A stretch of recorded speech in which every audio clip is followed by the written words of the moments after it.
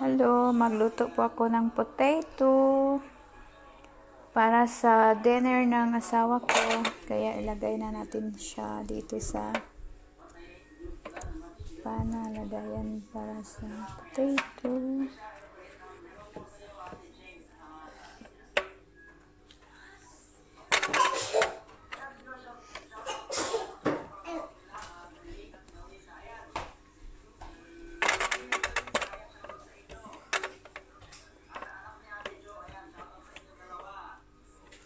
Ayan guys, ito yung dinner ko, ito yung dinner ng asawa ko mamaya pag uwi niya. So ayan, 4 na potato po ang hiniwa-hiwa ko ng manipis-nipis para madali lang siya maluto. Kaya ayan na guys. Sa next na natin, lagyan natin ng maglagay tayo ng milk guys. Lagyan natin ng milk ang ating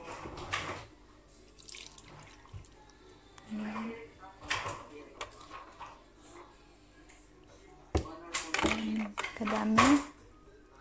Tsamba-tsamba lang, walang mix, measure ako. Ayan lang ako magluto, walang measurement.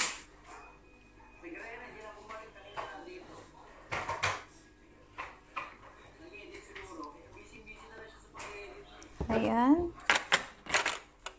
kulang pa yan, lagyan muna natin. Ano to siya, milk at saka yung cream luta, yung nila dito, yung para pang icing nila dito. Ayan siya, ayan siya.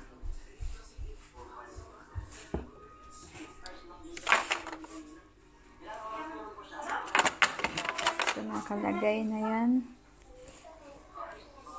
Tapos lalagyan natin ng ito, paper. Lagay natin yung paper guys. Ayan guys, medyo marami-rami kasi para masarap siya. At saka asin, salt, lagyan natin ng salt. Yung ginagamit ko na salt pala is yung sea salt. Mas prior kasi ako sa sea salt. Meron naman akong iodized salt pero hindi ko siya ginagamit pa sa ngayon. Ubusin ko muna yung sea salt. So, lagyan natin ng magic syrup para may lasa din siya. Ganyan, karami. So, i-mix na natin siya guys. I-mix natin. So, ayan guys. I-mix na natin siya guys. Para yung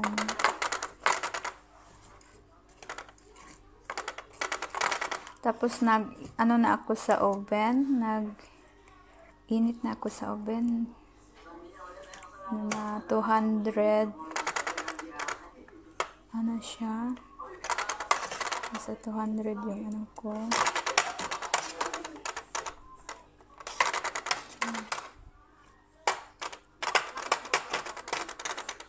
Ayan, just mix. Pero lutuin to siya until na na siya, dry na siya, hindi na siya yung maraming gatas. Para lutong-luto na din yung potato natin guys. So yan lang. Very simple lang po yung gawa ko. Pero yung nyo, lagyan nyo, before kayo maglagay ng potato, lagyan nyo ng butter. Para hindi siya So, yan. Okay na yan. So, init na ang ating oven. Ilalagay na natin siya sa loob. Lagay na natin siya sa loob, guys. Ayan na siya doon. Kaya, ayan. Hintayin natin na maluto. So, ito na guys. Finished product na siya guys. Tingnan nyo. Luto na siya. Ginamix ko lang siya. Kaya ayan ang itsura niya. Pagluto na. Kaya ayan. Ready to eat na. Pagdating ng asawa ko, yan ang kainin niya. Okay. Bye-bye. See you for my next video. So, ito na yung ready product na niluto ko na potato with milk and cream. And only simple one but very delicious. This is my husband's favorite food when I cook potato. So, yan guys. Sana itatry nyo din yun sa bahay ninyo. May ano siya kasi yung sa cream man yan. Nagano siya. Masarap siya. Tinikman ko na. Ayan po.